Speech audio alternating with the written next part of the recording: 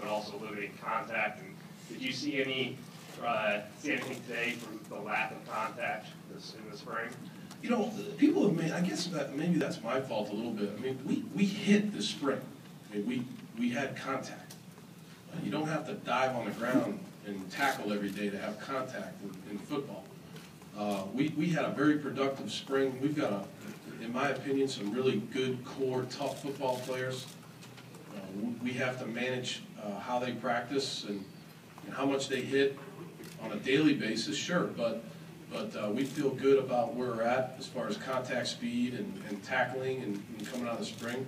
You know, I thought there were some good plays on the defensive side of the ball today as far as tackling went and rushing the passer and, you know, some really good things. So, of course, you know, next year we're starting to work ourselves down to 65 scholarships, which we have to be down by September 1st, 2014. So we've begun that process. We began it last year.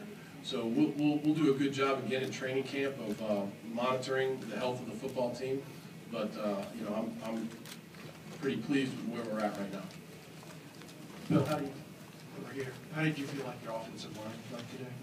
I thought they were decent. You know, I thought they were okay. I think they competed. You know, I think they've competed all spring, and they're very well coached.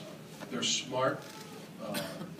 You know, there's some veteran players there. I thought we did a good job last year of playing a lot of guys at that position. So, you know, I think you know, again, I got to watch the film, but it seemed like they did some good things today. Bill, today was the first time a lot of Penn State fans got to see Akeel Lynch, kind of what he's capable of. What did you think of the way he played today? I thought he ran hard. I really did. Again, I got to go back and watch that tape, but I thought he ran hard just from being down there on field level and watching him run the football. You know, I'm always stressing with Akeel getting his pads down and you know, running with his pads out over his toes, and I think he did a good job of that today. And he's a great guy, man. What a good kid. And you know, his high school coach was up here last week. Just really glad he's on our team. Hey, Bill, could you evaluate